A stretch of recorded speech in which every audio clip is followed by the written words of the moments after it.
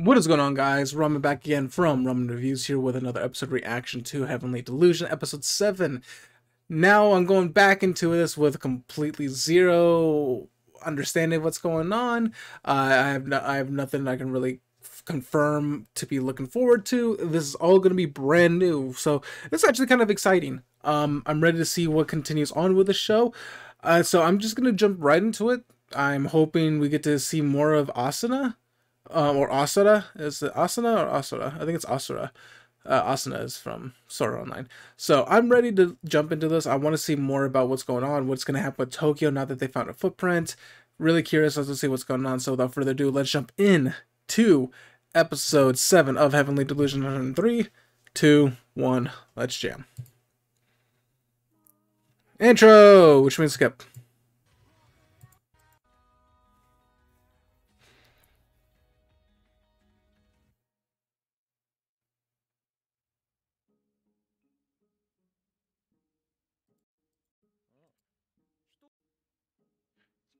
Weird, sorry.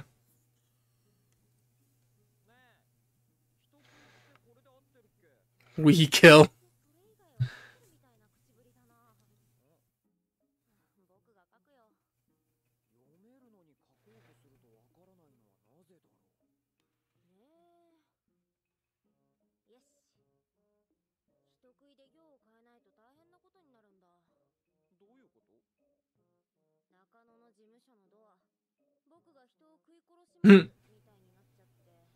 I kill me.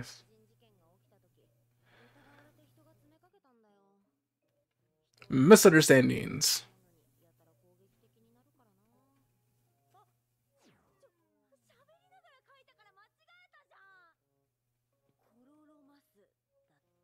It wasn't. You were the one talking.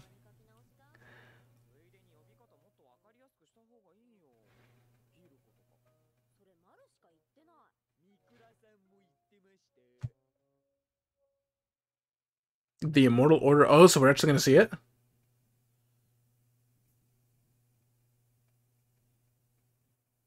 $2 million.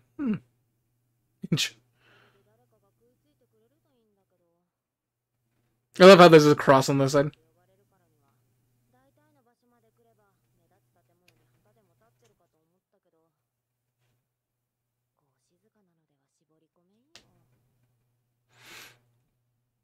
I wonder if there's. I was about to say. I wonder if there's even like fish in there. Wow, nice.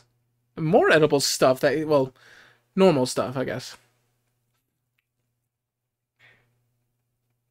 They had a bear that last one, although I don't remember them cooking it. And then now they have fish.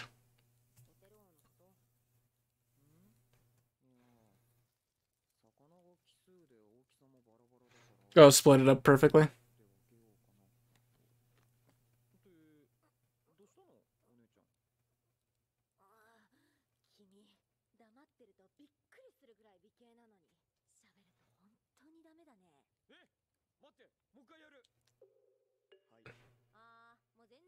So when you actually try, yeah.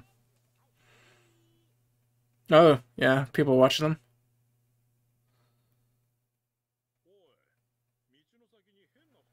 Split.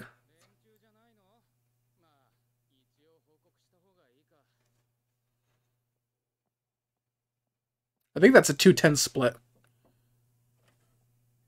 Oh, is it the doctor?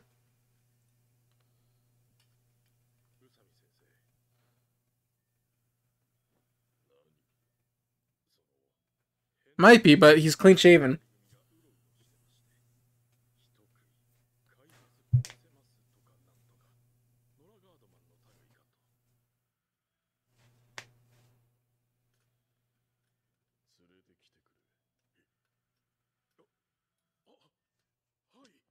Interesting. I wonder if it is. It didn't. Maybe, I don't know. Maybe don't come with weapons.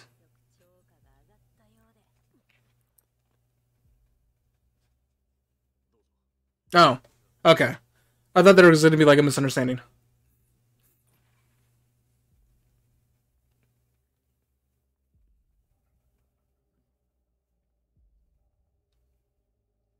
I wonder how many of these like little like settlements, small settlements are, yeah. Do they even call them that?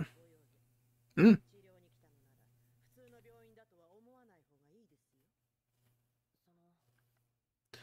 Is it? Is it? Hmm. Okay.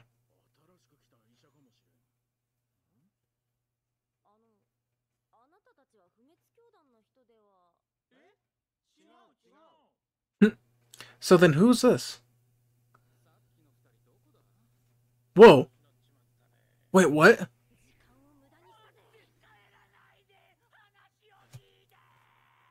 Oh, so they got actually picked up by someone else.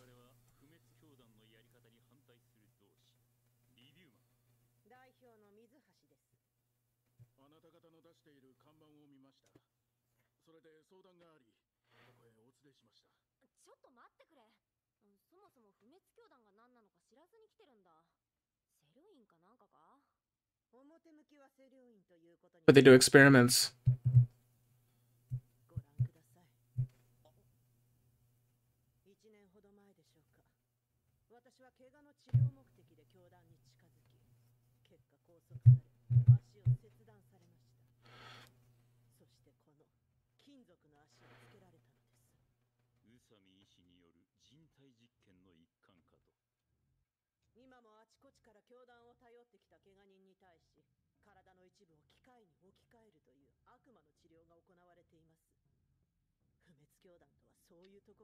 But why?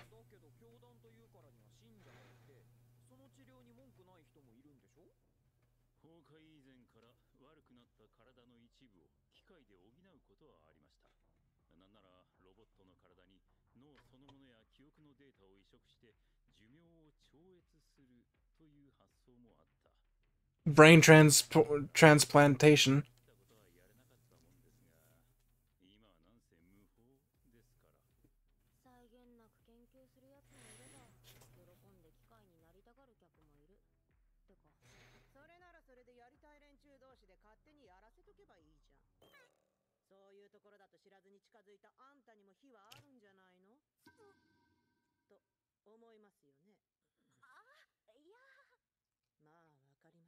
But they were desperate.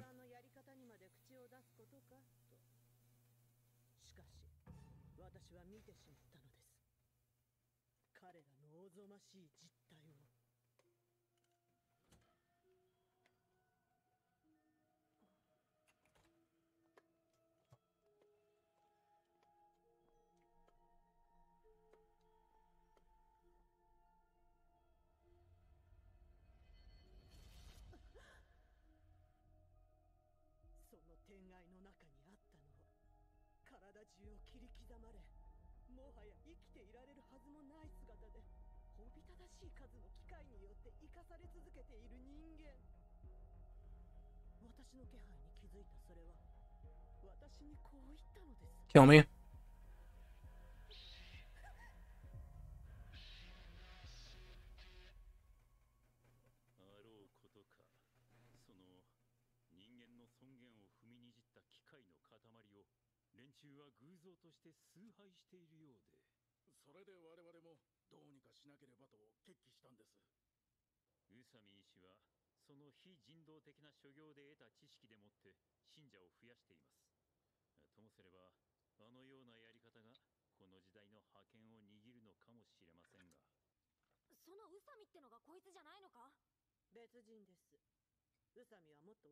Hmm.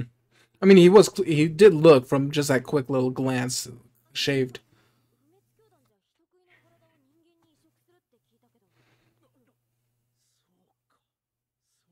Well, heard, remember, hearsay.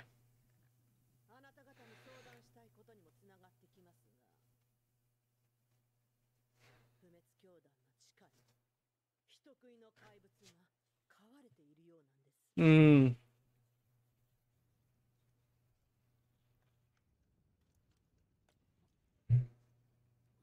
Oh, does that keep it warm?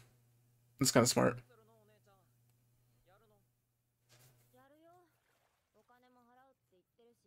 2 million.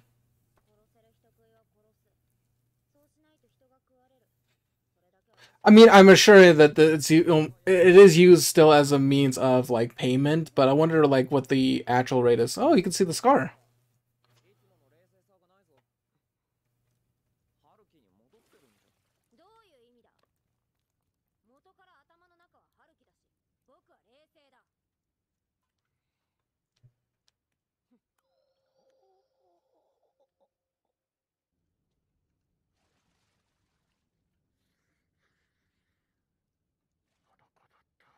Yes.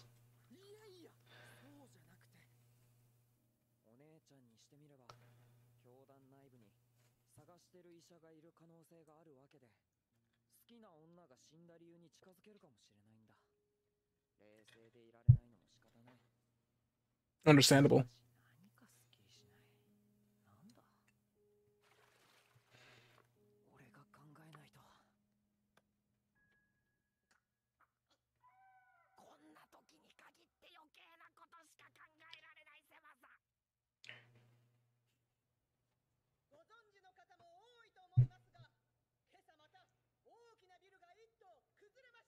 Oh, so everything around there is pretty deteriorated.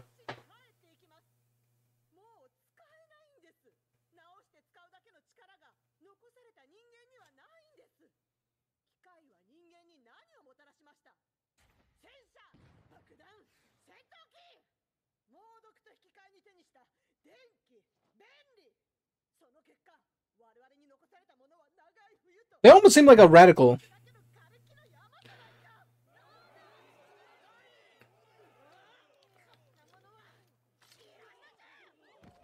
It is kind of needed though.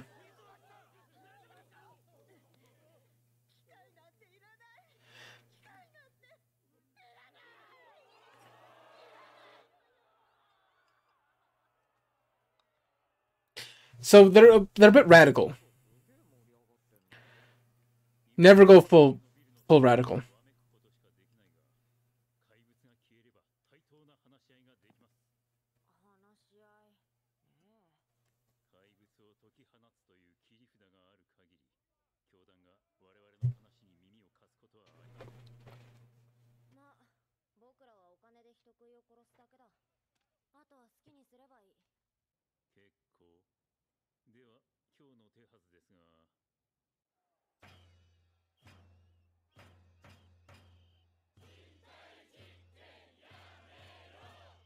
I mean, it's perfectly fine. Then now they're holding a protest. Careful, if this was Don't Stop Oil, you'd be punched. At least that to make sense, though.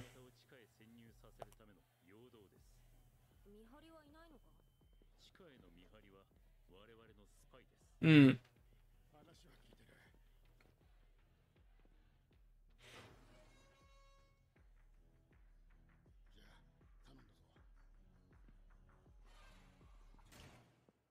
What if it's not even a man-eater? It's probably not.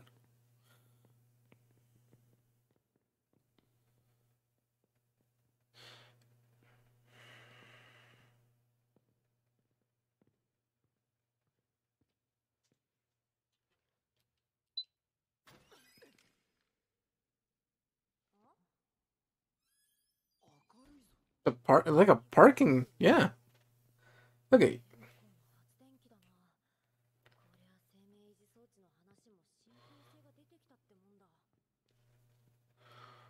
Look at those cars look undamaged.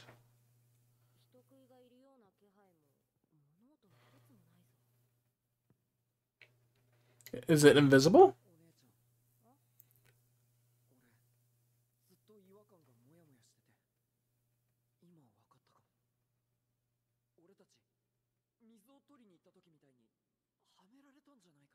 Possible. That's a nice car in the background, by the way.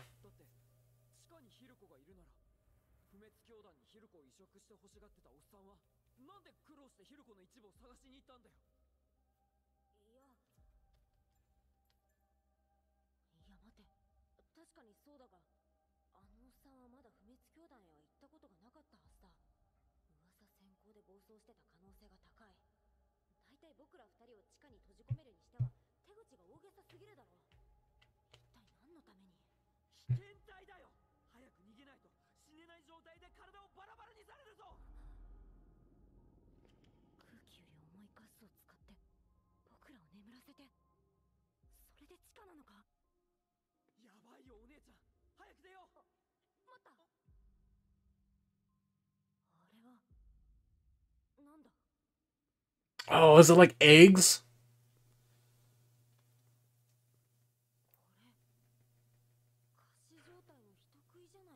They look like almost like eggs. Why would I touch it?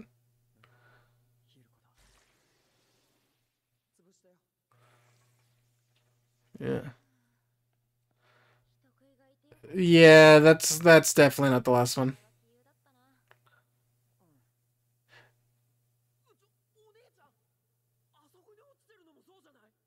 Yeah, they're gotta be like little eggs. That's my guess.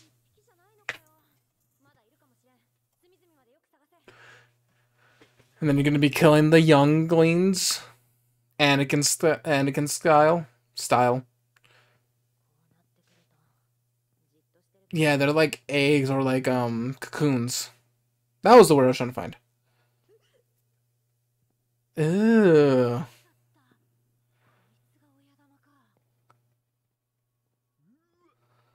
Kill it.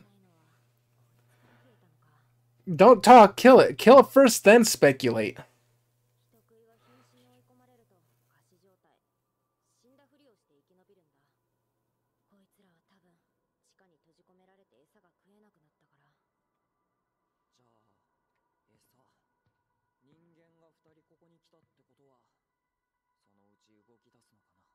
That's why you kill it and then speak.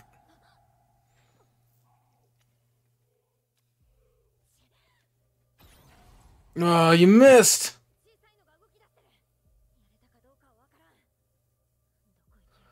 Well, you got 3 shots left. Maybe 3. Oh, it can morph through the wall?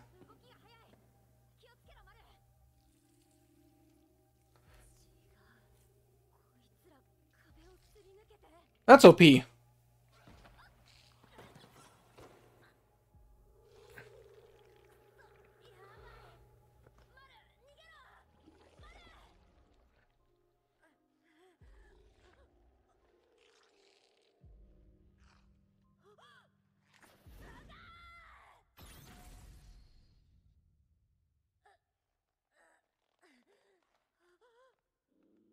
Wait, what?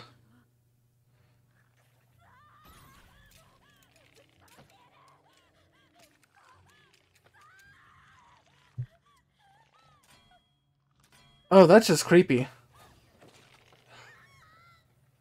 No.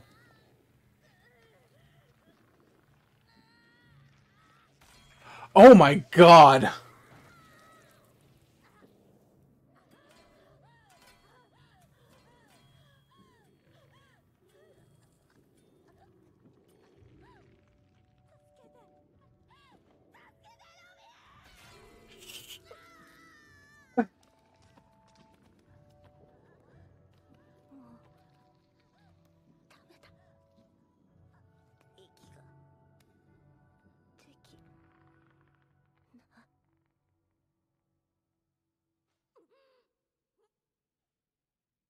What?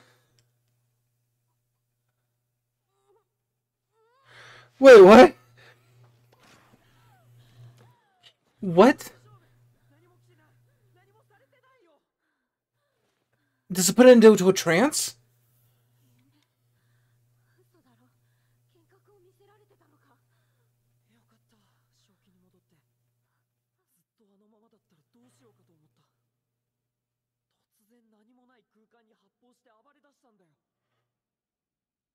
Ugh.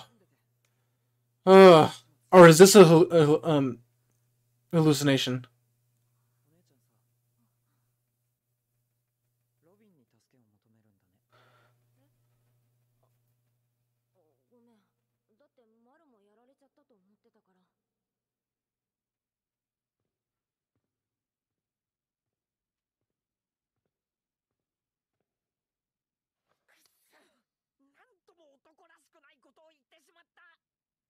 Kill it.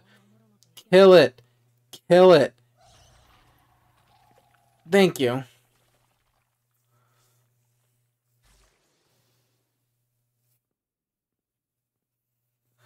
There's a... I don't need you to think. I need you to know. That was some brutal. I was like, there's no way.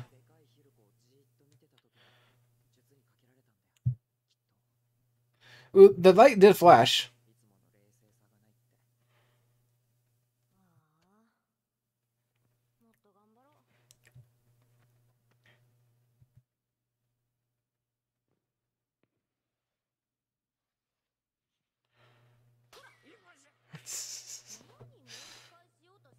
You already got one. Wait, there's someone walking. Oh, he's got a gun.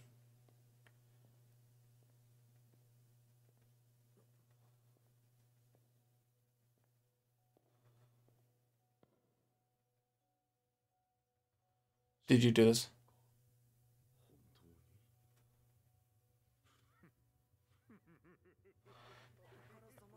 Was he trying to kill it this entire time?